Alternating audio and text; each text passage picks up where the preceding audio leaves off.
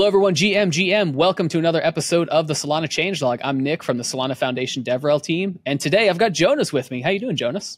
GM Nick. Yeah, super happy to be here. I'm actually currently at Mountain Dow in Greece, on Crete, on an island. Island Dow. Oh, of course. We are on an island here. It's sunny. It's beautiful. There's tons of builders here. Bunch of gyros. And yeah, it's really nice. If anyone still wants to come. Yeah, gyros, so nice. It's going to be here the whole month. Also going to be here. We're going to record some videos. If you want to shoot a what are you building video, for example, you can come over. Also, the Berlin Blockchain Week is at the moment, and they had a 24-hour hackathon yesterday, which looked amazing. Oh, nice. They even had tents at the hackathon. So some people slept in tents during the hackathon. Classic devs. That's really cool. I didn't know there was a hackathon going on. I hope I get the chance to see some of the projects that come out of it. But yeah, let's get to the changelog. What commits did you see this week, Jonas? Yeah, so there's some new ZK stuff coming to Solana actually, which I think is super exciting.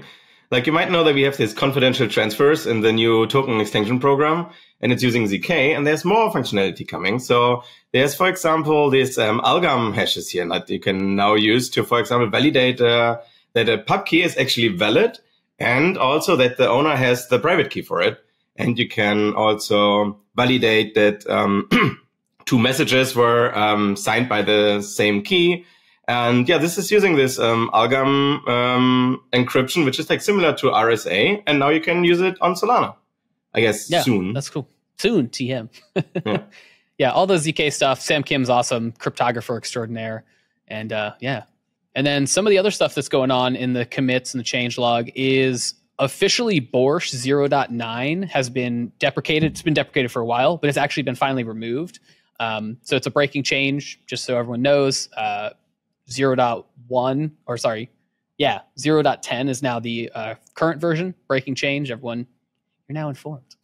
Yeah, if you see any problems with it, let us know. Hopefully there's no more problems, but I remember last time Borscht was touched, it was really bad. So. And then there's Anchor. The Anchor CI was actually updated. So for those of you who don't know, there's actually a CI job within the Agave repo that actually checks to make sure that Anchor will still work, since Anchor is so widely used. But now with Anchor 0.30 having been out for a while, John Chinque, the man, the extraordinaire, has updated the CI to actually include Anchor 0.30. And actually, I think this is a really great way to do it. So the CI is actually checking for 0.29 and 0.30, which is important to note because there were so many changes with 0.30. Not everyone's updated to it. So it's actually going to check both of those versions, which I think is really nice.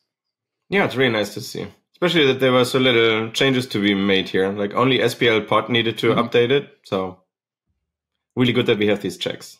Yeah, and then we have a new syscall, like SysVars are changing a little bit. So as you know, there's like SysVars, that you can, for example, use in your transaction to check other instructions in a transaction, for example. If you want to make sure that there's no other instruction in your transaction than the one that you added, for example, you can use a SysVar.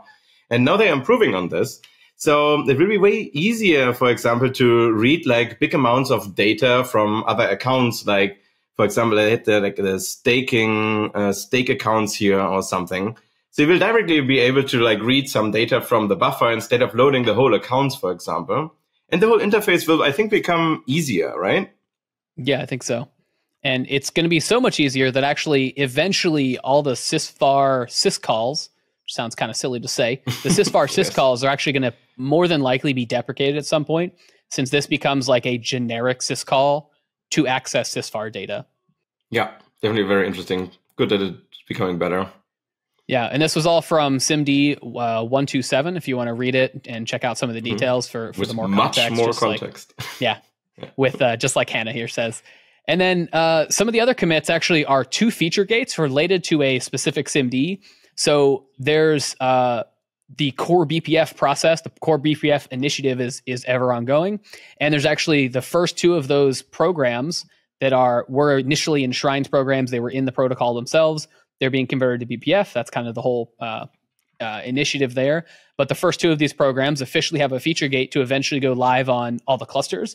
So starting with the config program, which we've talked about a couple of times here on the changelog recently, and then also the actual feature gate program that will help facilitate all of these upgrades and everything. And then contributing to this is actually, all of this is from SIMD 89, which is the process of, as Joe says, programify feature gate. And there's actually an amendment that's been proposed to that SIMD that's been accepted for a while now. And it's specifically to make it so upgrading, the process to upgrade these core BPF programs, initially, we can even look at the Git diff here. Initially, this was actually a multi-sig with specific key holders at different organizations. But the proposed change is actually to make it so it's a feature gate within the feature gate program to actually upgrade the core BPF programs, which I personally think makes way more sense. Yeah, totally. I also think that's better. And maybe for people who don't know, like, why this is even happening, like, they're rewriting all the core programs, or most of them, to BPF programs. And this is mainly so that FireDancer doesn't need to re-implement everything, because they can just use the same compiled programs. Mm-hmm. Yeah. And now there's, like, of course, now there needs to be a process how to do this. So that's why I'm now doing these changes. Like, now there will always be a feature gate and to upgrade these, and probably the validators also vote on it, if I understood it correctly. So yeah, the process is more maturing now. Yeah, absolutely. And speaking of things that FireDancer won't have to implement, rent collection. Yeah. So SIMD 84 was officially approved and merged into the SIMD repo. And SIMD 84, for those of you who don't know, is to actually disable rent collection. So rent collection has been effectively deprecated, kind of, within the runtime itself for quite a while. Every single account has required to be rent exempt, putting depositing 2 years worth of rent into an account when you create it. That's been a requirement for a while now. And as of 6, 8, 10 months ago, something like that, every single account that exists on chain is rent exempt, which means the rent collection, the periodic rent collection code, never gets used. So finally, this SIMD has been approved. And what this is going to allow the core protocol engineers to do is basically to remove all of that section of the code, do a big refactor, simplify the code base a lot, and most importantly, I think, make it so the FireDancer team doesn't even have to write that code to begin with, speeding up the FireDancer process, the FireDancer development. Yeah, that's super nice. The program will probably still be there, like how I read it here, because some people are using the code, so the name may also stick around. But actually now it's like more like a minimum balance than a rent. Yeah. So yeah, maybe start using this term. Hopefully we'll start renaming rent to something more more informative, I'll say. All right, let's dive into resources for the week. Were there any cool resources that you saw this week? Yes, so there's a new open source program from Aki Blockchain, which is an open source fuzzer. Yeah. And if you don't know what a fuzzer is, like a fuzzer is basically something that you can use to test your programs. And what it does, it just throws a bunch of random stuff at your program, basically, just all kinds of random bytes and so on, and sees if there's problems, if you get overflows or any data problems. And this is open source, so you can just try it out. And I think this is super exciting. Will help with all kind of security stuff. Probably always good to just run this, just try it out. In addition to audits, of course. Yeah, in addition to. And then, did you see this this issue that was opened by Wilfred from Trident? About I saw actually and WebSockets. I saw Brian do a tweet about it, and but what is it about?